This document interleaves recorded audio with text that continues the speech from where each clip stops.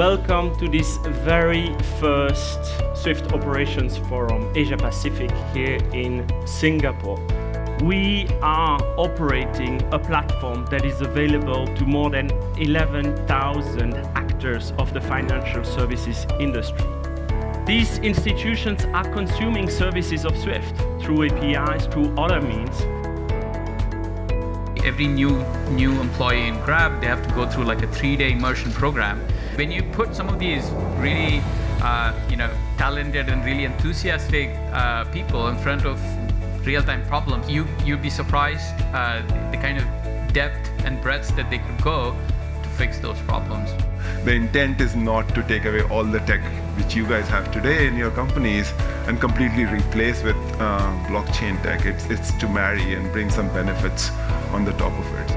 To eliminate complaints, to earn compliments, to differentiate from the competition, to create the kind of experience where people say, wow, I have liked being in business with you.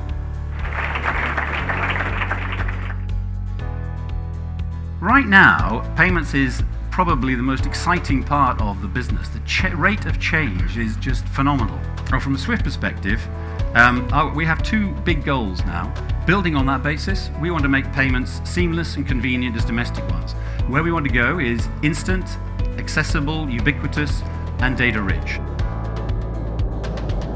Over the past few years, we found ourselves to be in the front and center of fueling the growth of the customers. How fast you can make your payments be to our clients' customers will decide how fast you can grow. One thing's for sure, we're staying closer to the clients than ever before, listening to how they want to evolve their business so we can stay lockstep with them. The world is already well on its way to moving to ISO 20022. Now, this is important because ISO will give you the data richness to do two key things. One is to make the whole compliance issue easier. The second thing is that it will give you the data to handle all the invoicing and reconciliation better. With all this efficiency gain, you will all translated to long-term cost reduction.